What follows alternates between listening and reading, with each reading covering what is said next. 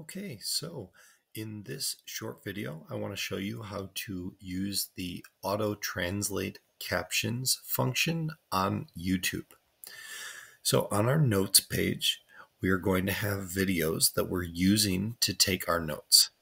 Now, we're going to use the video to help us complete the notes for our lessons.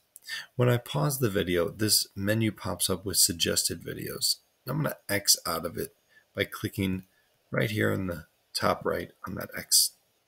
Now, if you notice, there's nothing on the bottom right now. So I want to be able to understand what the teacher is saying.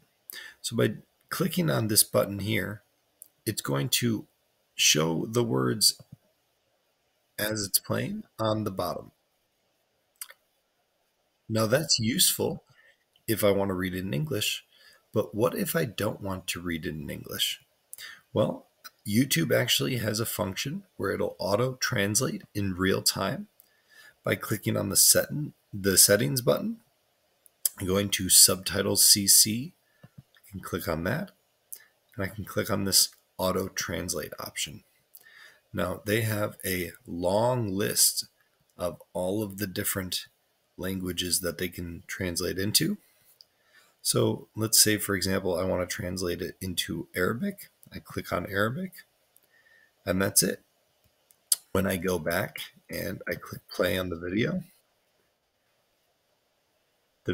is now translating it in real time in Arabic. So I do not need to read it in English. I can do it in any language.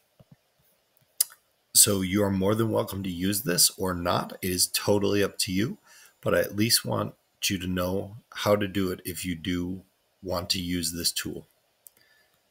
All right, that concludes this video.